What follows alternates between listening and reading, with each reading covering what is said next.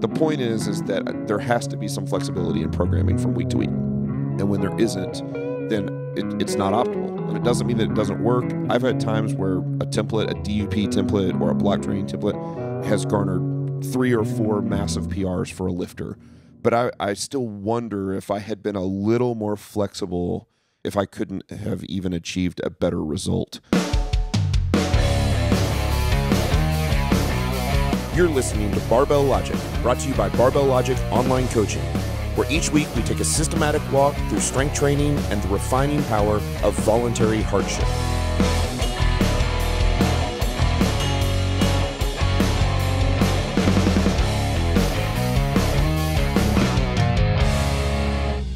You're listening to the Barbell Logic podcast. I am here with Niki Sims and Andrew Jackson yet again. Hello. In the library, made up of 50% books and 50% whiskey, 30% books and 70% whiskey, somewhere in that ballpark. A lot of wood in the room, floors and walls and whatnot. And there's a buffalo fur rug. And right. A buffalo fur, yep, that is correct. Is it a pelt or a rug? I don't know. Maybe it's the both, size that makes a difference. I mean, it is clearly a pelt, but it's made to be a rug. These are the important questions. Smells of rich mahogany. Yeah, it's kind of one of those rooms. That's which, in my defense, I have done nothing to since we bought the house. So it's not like I bought the house and then decided to make a room with massive wooden walls and shelves and. He actually it only came as this room, and then he built a house around it. This room was definitely the room that sold the house. I was going to say, wasn't this why you bought it? Yeah. And that's really nice. Sort of accidentally, this was the very last room we saw, so we really liked the house. And it wasn't because I had a real estate agent that knew what order to show us the rooms. It just, we got lucky and happened to see the whole house, loved the house, and then walked into this room and it was like, oh, and I was like, this is it. I was like, baby, this is the house. That's really good. Or my grandchildren will climb up on my knee in this room. Oh, you saw it I'll all be flash smoking a before pipe your eyes. and like drinking a whiskey. That's really cute. So we want to talk a little bit today. One of the things I've been thinking a lot about, and I think a thing that makes podcasts hopefully better pod, is when we talk about things that we've been thinking about a lot in our own, for me, in my own coaching, to make a content sort of podcast. And one of the things that I am moving very much away from is percentage-based programs for advanced lifters. And I don't know that would come as a surprise to people who are hearing this, but I want to talk about why I don't think it works very well. I do think that it works, and I think there is a ton of history. The vast majority of advanced lifters in any of the strength sports utilize or train under those sorts of percentage-based programs. And so obviously they've set a lot of PRs and they've worked, but my experience has been that I think there is a better way than that when you're setting up your programming for your advanced lifters. And so I want to kind of talk through the whys and what I've seen now after 3, 4, 5 years almost now of doing exclusive online coaching. And so being able to program for many, many more people than I was ever able to program for back when I ran a gym and could only train 12 people or 13, clients. So we've talked a lot about RPE on the show, and I actually want to talk about RPE some on this show as well, and the way that I am using it now. Our listeners all know for sure that I'm not a big fan of prescription RPEs. Of RPE, there's a rating of perceived exertion, and you're prescribing the weight on the bar, the intensity on the bar, based on an RPE number. So you would say something like, hey, I want you to do a tempo squat for 5 sets of 3 at RPE 7, which says I'm going to leave 3 or 4 reps in the tank. And then you're going to leave it up to your lifter to decide how heavy that is, where there's 3 or 4 reps left in the tank. And I don't think that works very well because, for lots of reasons, but one, because it's incredibly subjective. It's based on feel. Andrew and I, we trained a little while ago. We didn't feel very good at all this morning. We stayed out a little later than normal last night. Didn't feel good at all, and would have said I was going to have a horrendous training day, and training went fine. Yeah. So it wasn't really about what we felt. And then there are just other problems, obviously, that with if using RPE in RPE style programs if ultimately we're not adding weight to the bar and the goal is strength, to accumulate strength or to gain strength, then we're missing the purpose. And the problem that you get a lot of times with people who go by feel is they'll hit this point and they'll get heavy, and then they go through a run of several weeks where the weight actually continues to get lighter. Even you could argue quite easily that the stress goes down. There's less tonnage, there's less weight, there's less, all the sort of metrics we use that would indicate that strength should be going up doesn't.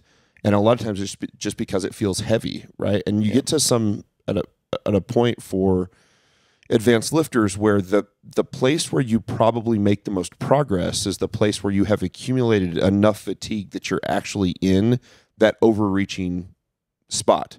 You're in a place that your body is not used to dealing with of a level of stress and fatigue, and it must overcome that and adapt. And that's what makes it better. And if we rely on sort of how it feels, like, well, it feels like crap because I'm in a 3-week or 4-week block or cycle where I'm supposed to feel like crap. Right? So that's kind of the idea. So we have these issues for why we don't think prescriptive RPE works. Here's my question for you guys is, what has been your experience with coaching and being coached by percentage-based programs? Andrew's actually one of the guys that's finishing up right now. Because I just went through 12 weeks on basically a block percentage-based program. That's right. So what's been your experience for percentage-based stuff? As a lifter, I find that it very much depends on what range of percentage you're dealing with. If it's in the 70 percentile range for volume work, tends to be reasonably useful. You know, it's giving you something that's typically going to be manageable, regardless of how you are on that particular day. Sure. But as you get up into some of the higher 80s and 90s, I find that it's less consistent, I guess I would say, in terms of being able to actually predict what you can do on that day, or select a weight that's going to be the appropriate stress for that day. Sure. And underlying that fundamental problem is what percentage of what? Okay, so I think that's the first question that we have to ask. And the first problem with percentage-based programs are they're all based on something. Right. What is it that they are based on, right? Are they based on your previous PR? Or are they based on your all-time what PR? Are your percentages based on? My percentages were based on the 1 RM that I thought would be neat to hit at the end of the cycle. You're like, I'm going to base this entire program and based on the PRs that I wanted, which is not really the point of doing percentage. Now, it worked for my deadlift. Sure. But that's probably because I just hadn't really effectively tested my deadlift in a long time. And so the number that I picked was probably what my actual 1 RM potential was. Yeah. The squat was a good 50 pounds more than I had. The squat target 1 RM percent that I chose was a good 50 pounds more than I had squat in probably 3 years. Yeah. It was just the number that I was like, this is what I need. This would be badass. This would be great. Hit it, therefore, I'm going to set. Did you look at Harry Fafudis' squat on Instagram? You're like, it needs to be Harry's squat. Yeah, basically. There's been multiple times because Harry's running the exact same program I am on the same week. Oh man! So we're like watching each other's Instagram. He like sent me a note about something the other day, and then Matt a couple weeks ago was like, when I was working on pin presses, he's like, "Oh, you need to check out Harry's pin press. He really knows how to do it." So I went and watched Harry's. And their numbers are exact. I mean, they're right. Not at the time. Harry's was higher than Harry yours. was like 60 pounds more than I and was. You beat him hell no. That's right. So I jacked my Studied pin his press form. up. Yep, exactly. I copied it. So then, anyway, so that was kind of fun. But my squat was way too high. My press was a little bit high. That was like probably a reasonable. I picked a 275 press, and I had pressed like 264, I think, 265. Yeah. So a 10-pound PR. And the bench was also probably within range. I picked 405, and I just barely missed 400 a couple of months ago. So. Did you tell Matt? No. This was another problem. Like right out of the gate, deal. We never talked about percentage of what, which is probably probably an error. Yeah, on me. That's a coaching fault. So the interesting thing about the program that you would use is I certainly think that there are some really good programs or templates that are percentage based out there. And we've talked about this a lot on both in the business at Barbell Logic Online Coaching and on the podcast that's a program, that's not coaching. Those aren't the same things, right? But it doesn't mean that there's something wrong with a template. For people who can't afford personalized coaching or whatever, I think it's sort of the next best thing. And the template-based program that you've been on for the past 11 weeks is a block program that I have used for many, many years. I mean, 15 years, and have slowly tweaked it and slowly tweaked it and slowly tweaked it, where I believe, and it's not because I wrote it, it's because I've been able to just have the data back from the lifters that did it. I think it is one of the best templates that you could have, and I still don't think it works optimally. This is the point, right? So I can look at other template-based programs and I can call out the problems of the program itself, the actual programming. But on this one, I think the programming is very solid, and I think it still often doesn't get us optimal results. Yeah. And certainly one of those reasons is because we pick the percentages based off the wrong thing from the very beginning. That, and what I noticed was that the lifts that were responding well to it progressed as you would want. That's exactly right. And then like the upper body lifts in particular and the squat for me seemed to just sort of derail about 3 weeks ago. Yep. Or at least I wasn't getting, the performance wasn't what I was expecting. Yeah, that's another interesting thing is you end up programming the press like exactly how you program the deadlift. Right. And we know like those need different things. This is great. We haven't talked about this at all, but to me, that's major problem number 2, which is that every percentage-based program, certainly the vast, vast, vast majority of them, program all of the lifts of the same percentage at the same week across the board as if that you're making the same progress. Right. So, this is my 88% week where I'm doing 88% for 4 sets of 2, right? And there might be a little bit of difference in the amount of volume. Like one of the things that I do is I usually will have my lifters do one less set on deadlift than they do on the other lifts, because I think deadlift is just what I found is a little more stressful. And so maybe you're doing 5 sets or 4 sets on all the other lifts, and you're doing 1 set less on the deadlift. Right. But when you're doing 88% on squat, you're doing 88% that week on deadlift on a different day, and 88%. And one of the things I want to talk to Niki about is I don't know that I have ever programmed you on a percentage-based I don't think so. program. I think you've always had weights assigned, and there is some flex built into yours sometimes, and I want to talk about that too. But one of the things that I think you can speak about better than anybody maybe I've ever coached is that you seem to always have 1 lift or 2 lifts that are just wham bang awesome, you're crushing it, and then 1 or 2 lifts that are not just not crushing it, but are a deep struggle. And a lot of it is because at this point you've done this for a long time, and you've got some old injuries and some beat up stuff. And so what is that like to be able to, one, just to be able to handle it emotionally, to say like, this thing's going really well, which is great, and this one is not, and we're trying to work on it. Like, oh man, I guess it really depends on the day. You're right. There's typically 1 lift that's going well that keeps training fun. I've noticed that when my bench starts to peak, it doesn't seem to peak well, whereas my deadlift will peak really well. Yeah. So it seems like it goes well until we enter the peaking phase, and that's when I enter the deep struggle.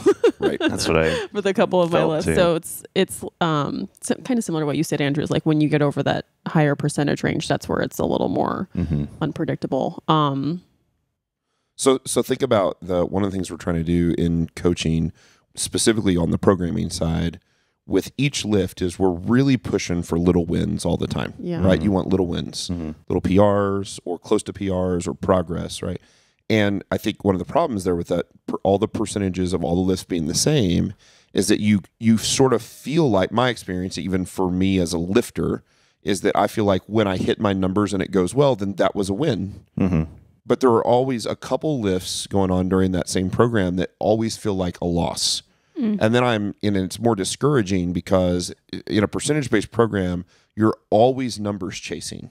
the whole thing, the whole time, your numbers chasing. And if you get sick or you get a little injury or something happens, and like anything, or like just life stress happens, and all of a sudden you're behind in a hurry, and it becomes very discouraging. And I think more often than not, you get this situation where one or two of the lifts is struggling, and so that day becomes sort of the depressing day. You get up and you're like, oh, I have to bench press right now, and I don't want to bench press because it's a struggle, and I never know if I'm going to be able to hit my numbers, but I'm trying to pursue and chase the same numbers at 88% or 90% or 92% that I'm able to hit easily on my deadlift, but for some reason I can't hit it on the other one. And it's not that the deadlift works on these and that the bench doesn't. Sure. You could, it's just an example. Yeah.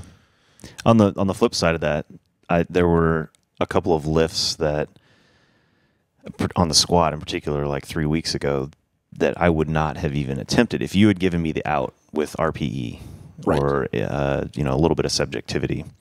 I probably wouldn't have done either of the last two lifts that I ended up making. Yes. And one of them was a proximal PR, like it was the heaviest I've lifted in probably 3 years. The second to last single was, if you were to show that to anyone on earth, they would say that was RPE 10. And then I added 25 pounds and did another single. Right. That's right. At what was probably also perceived as RPE 10. Yeah. So I had an RPE 10 watching that.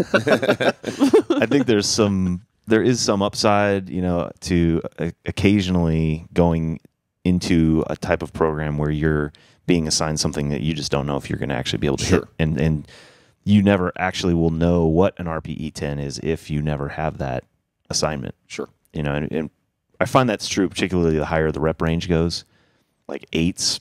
Yeah.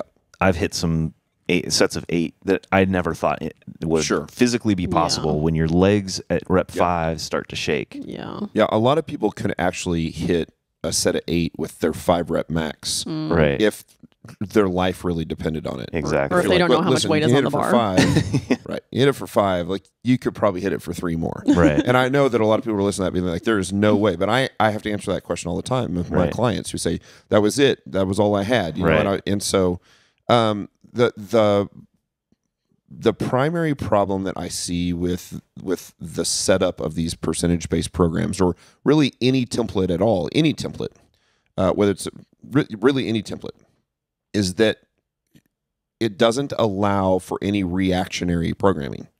An RPE-based program does allow for some reaction changes, but those reaction changes are being made by the lifter under the bar and not by the coach. Yeah. Right? So there is some, and the problem with a template-based program from the coach's perspective is that it is sort of predetermined what all the things are going to be for the entire 12-week cycle, when there are times, not just times, but I think with just about everybody who ever does it, there are going to be lifts and days that need to be changed, not just even specific days, but sort of multiple weeks. Like, okay, I can't increase 2.5% every week on this lift. I need to increase what would maybe equate to 2% or 1.5%. But rather than calling it that, you can just increase the weight on the bar with a prescription of exactly how much weight they can do on the bar.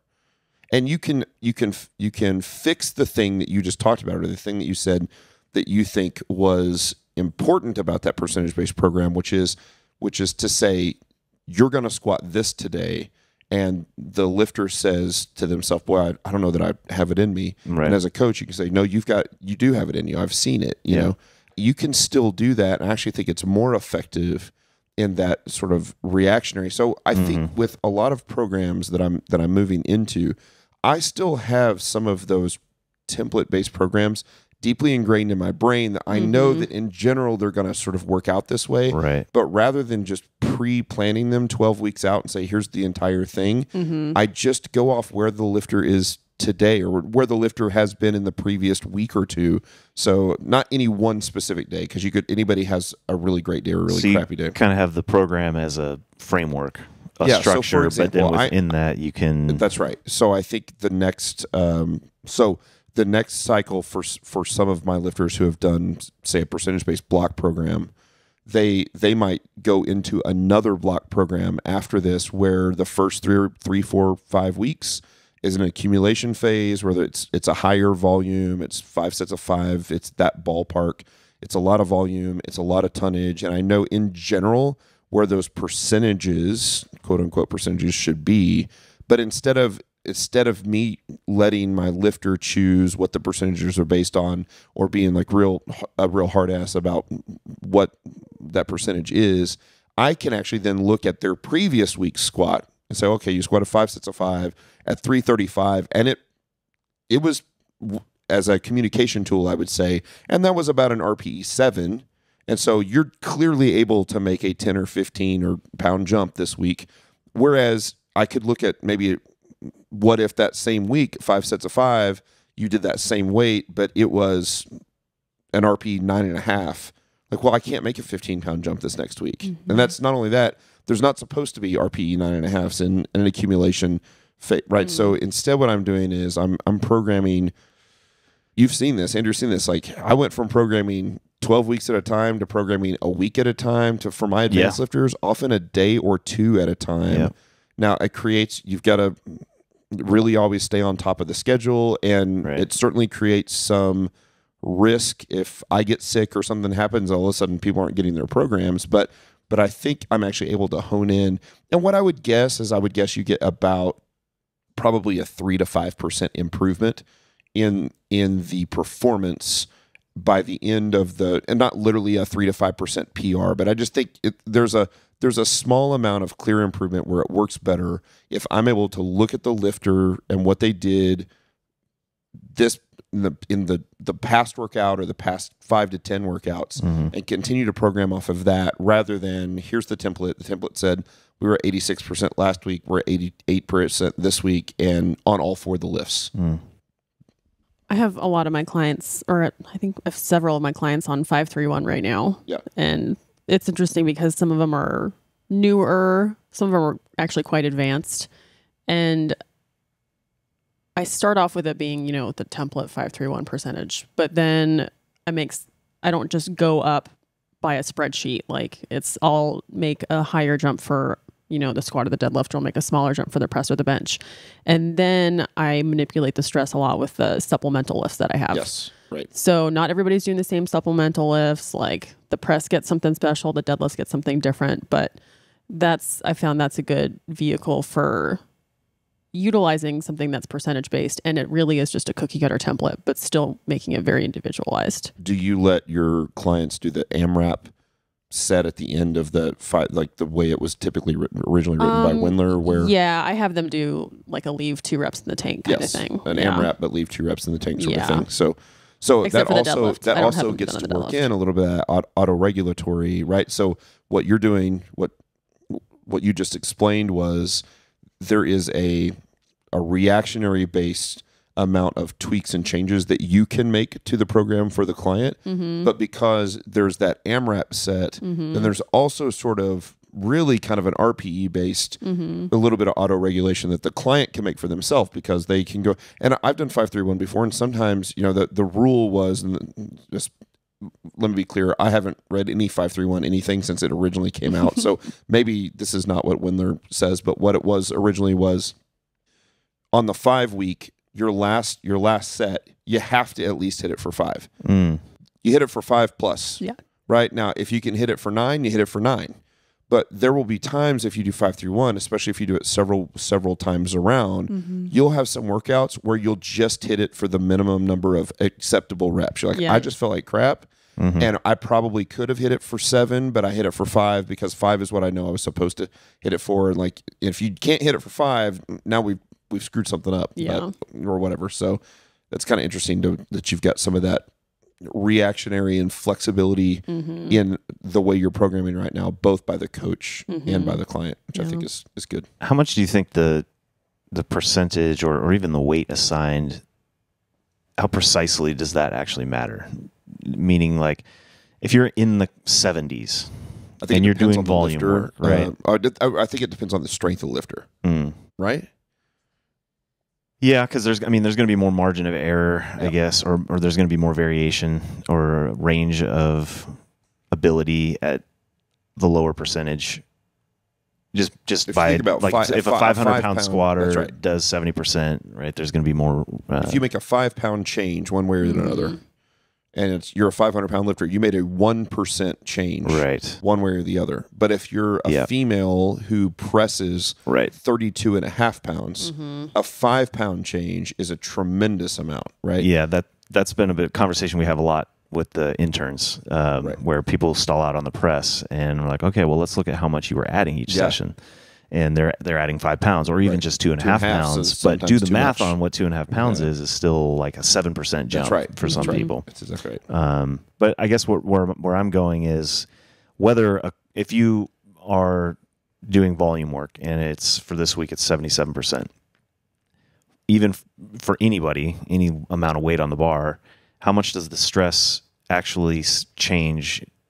Is the stress change significant, whether it's 74 or 78 or 75? I don't believe so. For an advanced lifter, I think the further away you get from 100%, the less that percentage, the actual exact 72.5% as opposed to 74%. Right. I don't think it really matters. But I think once you get into the 90s, I think the difference between 92 and 94, or 94 and 97, so just like you were saying that you can, and so that's why I think that, you know, in the beginning, those percentage-based programs, actually those templates might be perfectly fine as long as they're in the 70s and 80s, because, you know, you can go in and hit 4 sets of 5 at 74%, and it feels about the same as hitting 4 sets of 5 at 78%.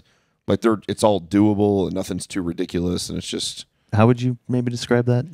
If it's heavy but doable. Heavy but doable. But doable. HBD. It's the new motto for Barbell Logic. Heavy but doable.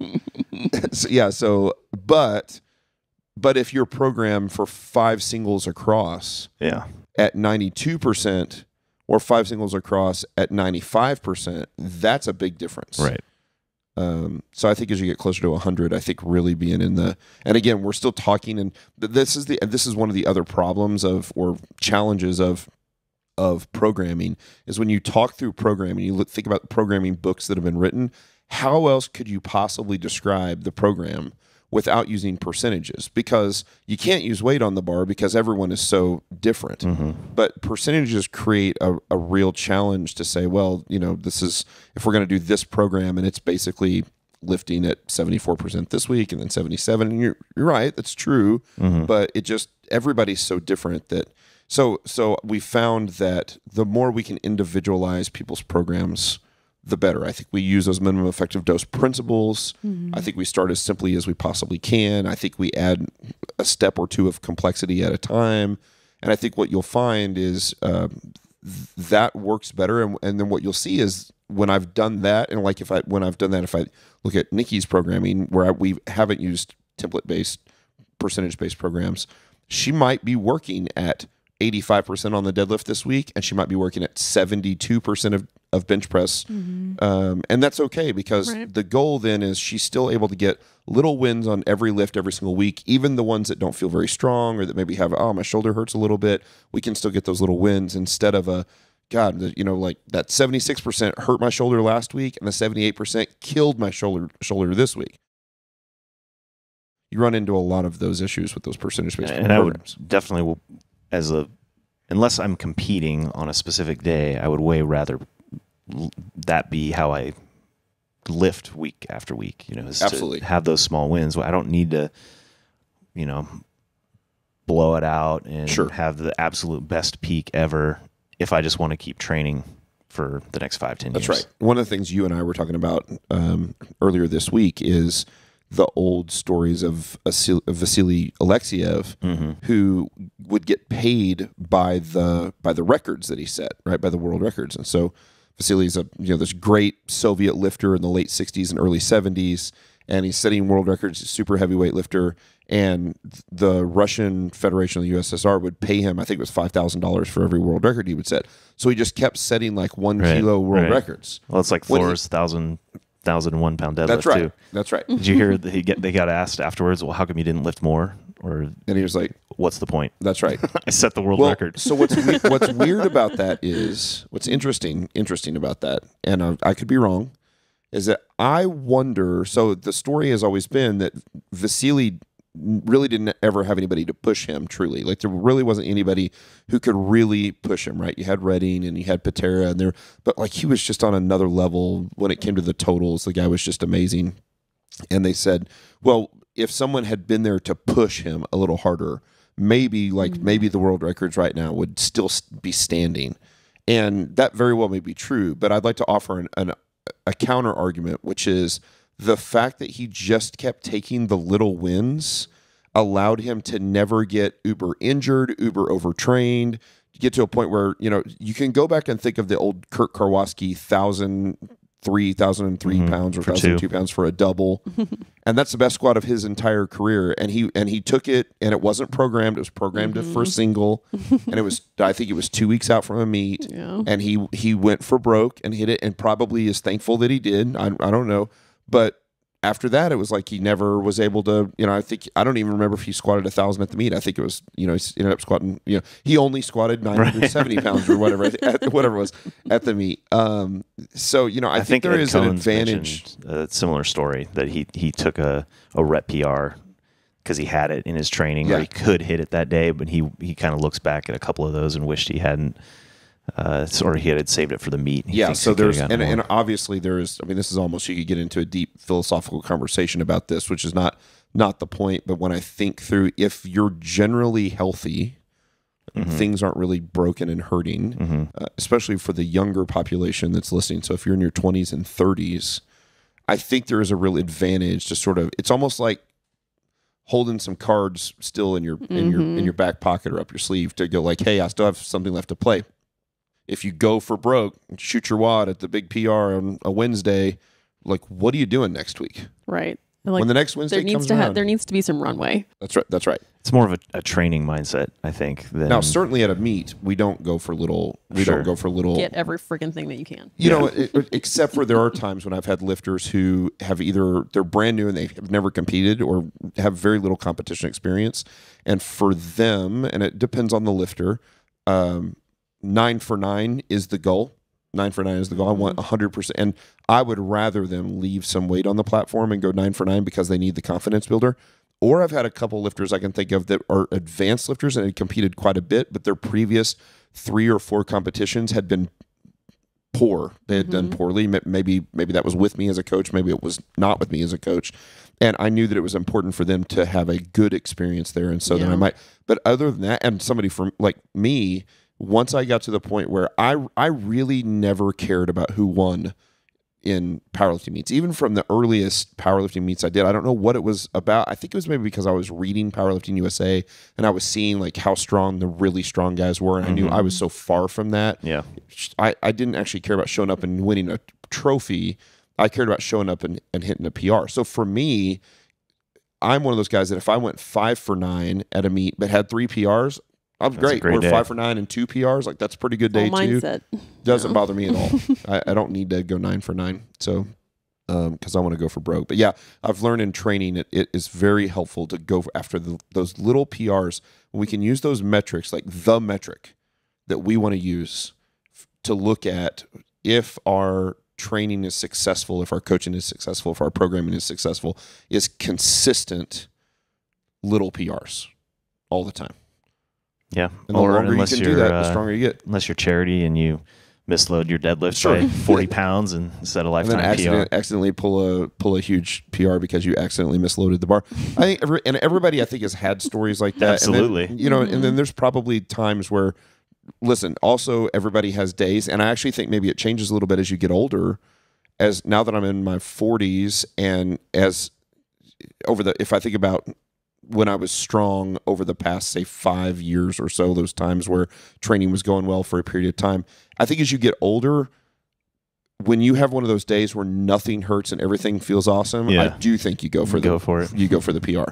Because now we're at a point where those like few and far every between. time that's right. And every time I hit a PR now, which has been a while, I literally think to myself, like that might have been the last PR I ever hit at that lift. And that's kind of sad to think about, but it's true. Yeah. You and I were talking about the bench press. I had this thought popped into my head of like the bench press and the press can be so fickle. I almost feel like if you're having a good bench press day and you're in that phase of training where you're supposed to be hitting heavy things, like if bench press feels good, I feel like you should just go for your PR. Yeah, sure. Because I think that is like, that can be easily missed in a peak. And but don't do that for a deadlift or and the cost is it's not as great from a stress standpoint. Like you, especially like the press. If you miss grind a on heavy 165, press, you're going to be all right. You're not going to be set back for 2 weeks of training or whatever. Like you can with the deadlift or squat, either one, or the squat. Yeah, it's a big opportunity cost for taking that.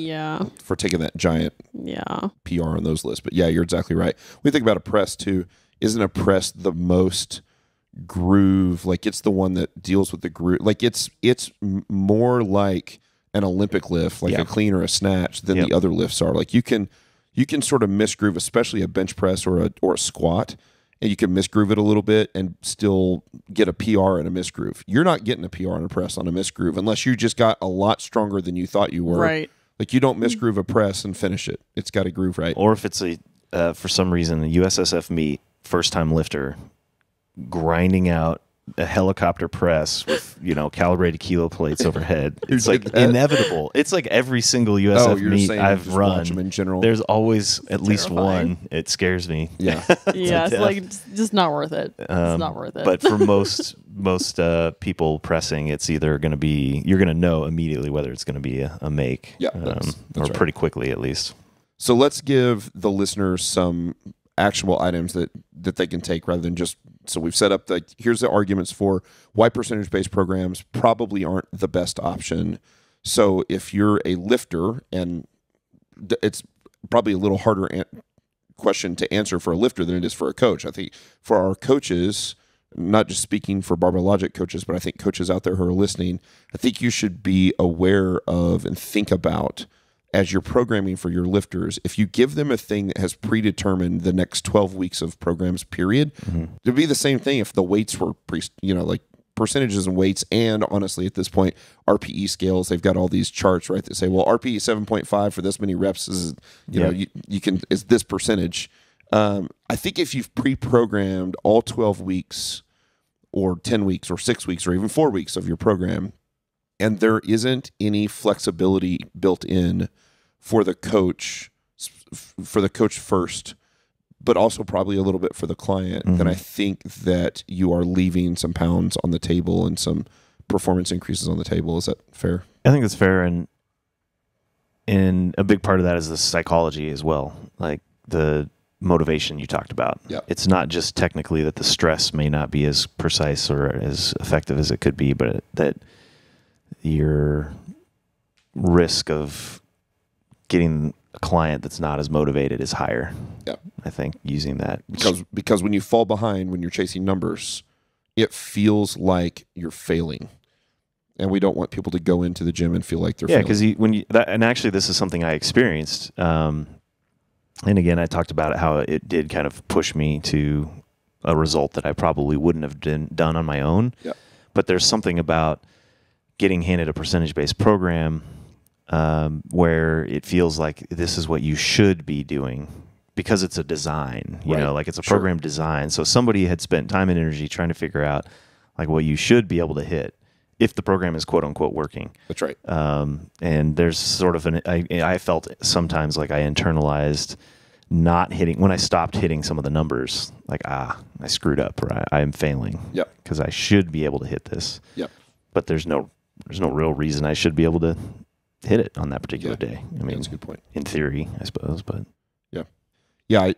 So then I also want to be clear that I don't think there's anything wrong with template-based programs as long as there is some daily and weekly abilities to make those changes. And I think if we're honest with ourselves as coaches, a lot of times because training and programming complexity it's for the advanced lifter, it's far more complex.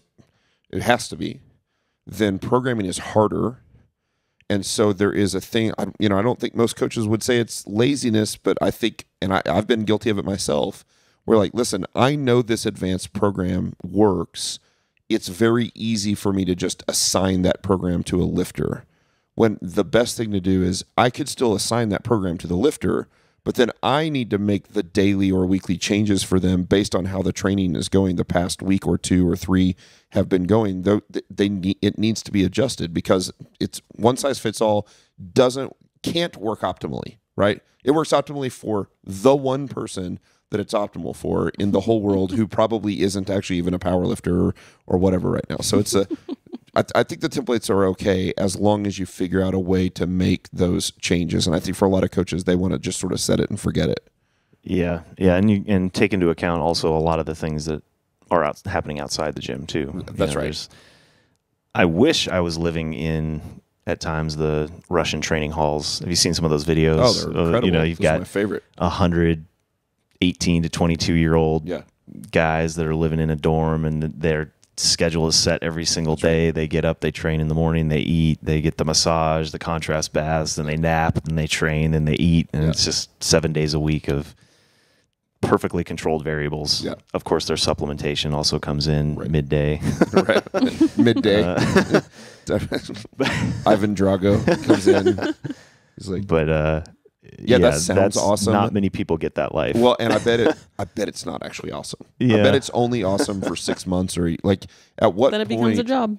That's right. If every single minute of every single day was scheduled, even if it was the thing that you were really passionate about and loved, how long would it take before you're like, okay, I'd really like to have a day where I didn't have to go do contrast showers and lift twice and get, so, we got to experience that at the Korean training hall. And the Korean team they're a good weightlifting team. They're ranked higher than we are significantly. Yeah. And so it was interesting to watch that. We got to eat food with the lifters, and oh man, you're talking about the most amazing cafeteria food you've ever seen in your life. It's this giant cafeteria set up.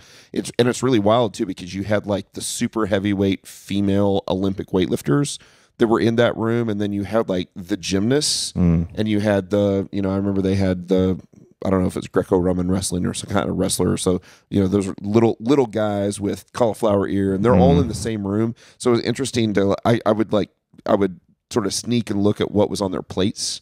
Obviously, like what the female Olympic weightlifter that weighed 330 pounds was eating was not the same thing as the gymnast. And of course, then I didn't know what the kind gymnast just got to sit and watch her eat.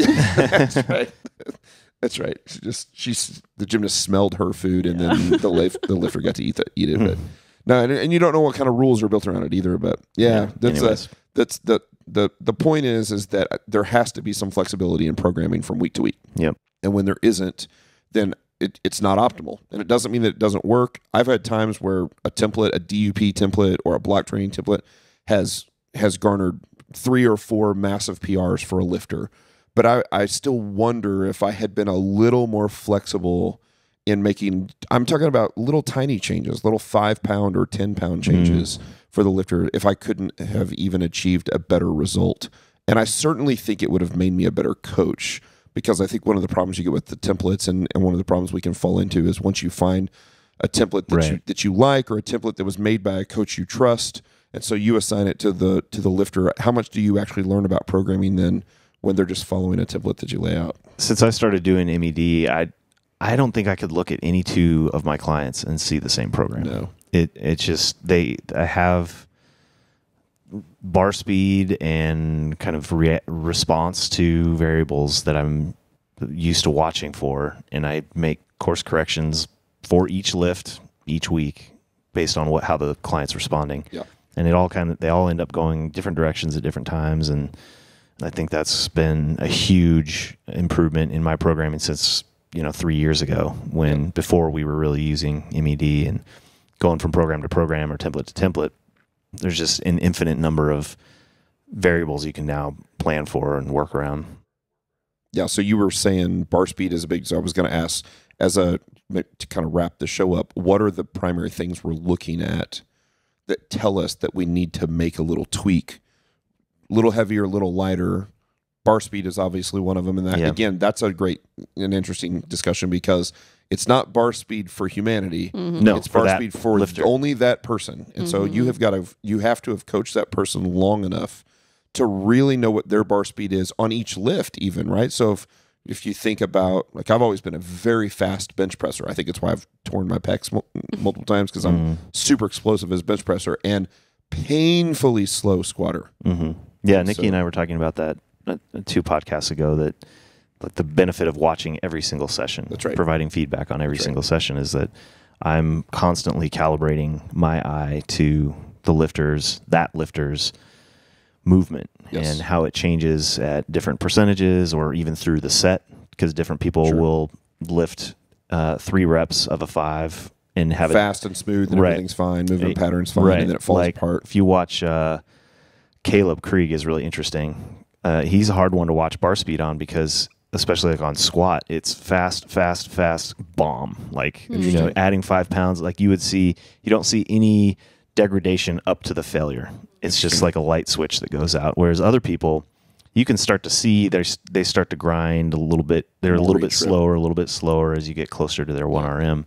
So you have to know each lifter and be able to know what to look for, or have a means of getting their feedback. Right. So I was going to say, so the other thing that I would say is I can look at, really all of this is sort of subjective. The only thing that's not subjective is if they're hitting if they hit their numbers, they're hitting their numbers, right? Outside of that, the subjectivity is I'm still looking at the bar speed. If you've got a good coach who has a good eye, we're looking at bar speed and movement patterns and whatnot. But this is where I really do like the RPE as a communication tool from the client back to the coach. So the client says, this is how hard I felt like it was. And I feel like that's great, because it helps align the coach and the lifter with how hard it actually was, right? Yeah, and I was thinking about that when you mentioned it, because there were definitely some times last summer, for example, you had me doing a bunch of box squats. Yep. And I was dying. And I was like, please, God, make this look hard enough that he doesn't add more weight.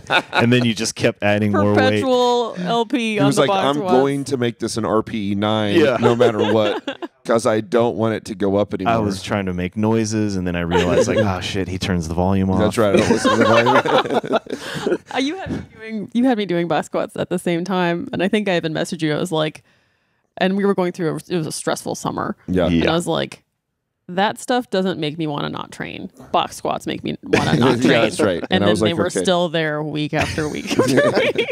Yeah. It would have been nice to have the option to say RPE 20 or Right. give you that feedback. Right. Yeah. All right. Anything else? Percentage-based programs? I think that's the deal, right? So they're okay. There are ones out there that have been proven to work.